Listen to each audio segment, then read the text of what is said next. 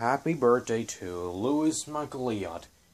He is the British voice actor, and he was the voice of Sebulba, one of the worst characters from the Star Wars prequel trilogy.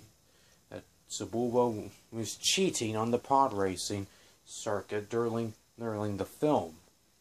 But Anakin defeated Sebulba at the end of the race on lap 3, on the final lap in the Boonta Eve Classic. So he does not seen again for the rest of the film.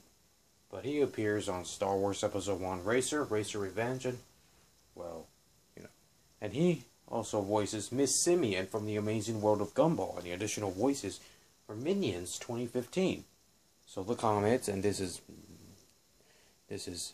David Philfrade from Minion Fan 1024 and Darth Vader Fan 1024 signing off.